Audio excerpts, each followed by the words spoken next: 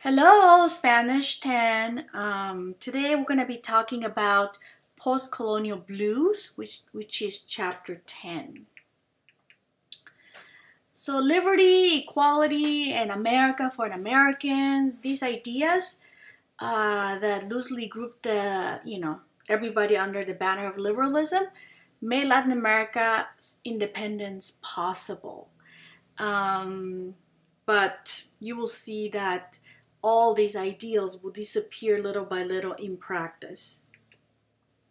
They became the backdrop of the constitutions and they form about a dozen new republics. And in 1825, only Brazil remained a monarchy with the Brazilian Emperor Pedro I. So liberals in Latin America tried to put these ideas into practice, but they had horrible results. It was very much in theory, but not in practice. There was a political instability and economic failure. All the old habits of, hierarchy remained. And liberalism grew out of social and economic transformations, like capitalist trade, manufacturing, and a middle class that occurred in France and England. So the caste system was banished from the census and all forms of the church records, but in practice, it was still in the society. In practice, the elite, leaders, Latin American leaders, had all the power, and they could not accept the social equality for everybody. They had this admiration towards Europe. You will see they will follow the models of England and France and the US. And this made the liberals Eurocentric, kind of like focusing on Europe and their ideas and models. The conservatives and liberals had contrasting agendas. As you will see here, the liberals, they wanted to separate the church from the state. They were progressive. They liked the US, England, and France. And the conservatives, they will remain Catholic, and make it an official religion, and the church to be dominant in the education system. Colonial or Spanish models were still followed. So you have two ideals, the liberals and the conservatives, and these two ideals will divide the people of Latin America. The situation after the independence. Things were not very smooth after independence. During the wars of independence, the Mexican and Peruvian silver mines were hit very hard with destruction, and not many banks existed, and they did not have the capitals to rebuild. The control of trade went into the hands of foreigners like the British, the French, and the US traders. And Creoles had little experiences with businesses, so they only invested on land. And there was no good transportation to transport the goods, no bridges or roads. So the infrastructure was not made to make progress. The governing institutions had to be built from scratch, and that was very difficult. The only overdeveloped side was the army, and they were paying high salaries to the officers of the army. So the government is really weak, they're understaffed, and they found it very hard to administer the taxes. Latin America relied mainly on import and export of tariffs, and they did not have the resources nor the allies to achieve success. So it's like starting everything from scratch, bad infrastructure, bad understaffed governments, and they did not have all the tools to be successful after independence, as you can see. Constitutional presidents were overthrown with the military, a lot of coups during this time. And between the independence and the 1850s, few governments were able to implement their programs and make it work successfully. Most liberals and conservatives saw politics as a way to make themselves rich. So there's a lot of corruption going on. And there's something called patronage. People in power could distribute their benefits to their friends and followers to reward their loyalty. And we'll see that into practice in many places like Argentina, and Paraguay and other places. The patronage politics had a caudillo leadership, and it was very much like the post-colonial way of doing things in Latin America. So what is patronage politics and caudillo leadership? Patronage politics made corruption, okay. They will give all the benefits to the family and friends of the person who was in power. There were levels of patronage. At election time, for example, the clients voted for their patron, like say Don Miguel, and they received favors and honors from the patron. Wealthier and more powerful than himself, and a cabinet minister, the state governor, and so on, until the highest patron of all was the party's national leader, El Caudillo. So everybody who followed, for example, Don Miguel, were called Miguelistas.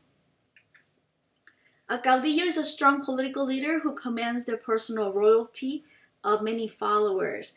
And caudillos were typically very rich. They were landowners, or they had some kind of military background. They were war heroes. So they had the power of a private army. And they will use their power by giving favors to the people who supported him. So we're going to see an example of this caudillo or patronage, politics. We have Juan Manuel de Rosas in Argentina, who was president in Argentina between 1829 and 1852. Juan Manuel de Rosas is an example of caudillo rule. And he was a rancher in the Pampas, in the plains of Argentina. And he would use violence against his opponent to instill fear. And also he had a very good propaganda and political imagery. He represented himself as a man of the people, and he identified with the gauchos of the Pampas, who are the cowboys, and the poor black workers in the city. And he portrayed the city people, so he was a countryman. And he portrayed the city people as being unmanly, not being like a man, and being more like a woman when they were Eurocentric, following the European ways. He protected the landowners, and he even won, patriotic glory by defeating the British and the French interventions in the 1830s and 1840s. And there's even a book about him, and also short stories that were written about him, because he was a brutal caudillo who slaughtered people to make sure that his ways are being followed. So here we have Jose Antonio Páez from Venezuela, and he was of mixed race, and he rose to leadership because he worked with Bolivar in the Orinoco Plains. He was an ally of Bolivar during the Wars of Independence. His physical courage made him the first president of Venezuela, but it wasn't because of his social prestige. He ruled over an alliance of regional caudillos who also had a reason in the fighting of independence. And politics was by force and arms. So many of these caudillos will use violence and fear to have followers, as well as the patronage system. Francisco Mozaran was the one who was in the leadership position in Central America. He was born in Honduras with French connections and Federalist, ideas. Federalist means fought for, complete self-government and full provincial autonomy. So instead of it being centralized in the main government, they would have the provinces have autonomy. Liberal reforms, anti-church measures, and legal code imported from the U.S. were unpopular with him. And in the late 1830s, Rafael Carrera, a conservative caudillo, overthrew him. Rafael Carrera will be the leader of Central America after him. And he was a rural mestizo with ties to Guatemala's indigenous people. He protected their welfare, the village lands, and shielded the Catholic Church, and they honored the folk. He honored the folk culture. He was absorbed in governing Guatemala, and he allowed the United Provinces of Central America to fall apart. And because he was so focused in Guatemala, Central America ends up dividing into mini republics that you will see 5 different countries later on. Dr. José Gaspar Rodríguez de Francia was the leader in Paraguay. He was a doctor of theology and a scholar, and he was a strict conservative dictator, calling himself El Supremo. He sealed off Paraguay from the world, from all the European cultural influences, and few European merchants were allowed to visit, but many of them didn't even return to Europe because they were under house arrest. And Paraguay became independent, self-sufficient, and relatively, they say, prosperous under Gaspar Rodríguez de Francia. The first generation of independence, politics really was a double game because in theory and practice they were very different.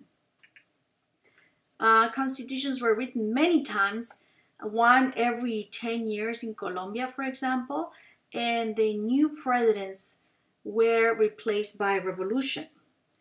Corruption, there was a lot of corruption. Governments frequently manipulated the vote count and used the police to determine the outcomes of elections. So you can kind of see how they instill fear to make people vote a certain way. Colombia, the former viceroyalty of New Granada, split into the present 3 countries of Colombia, Ecuador, and Venezuela. And Central America split into 5 countries: Guatemala, El Salvador, Honduras, Nicaragua, and Costa Rica. And this divided Latin America into 16 sovereign political fragments.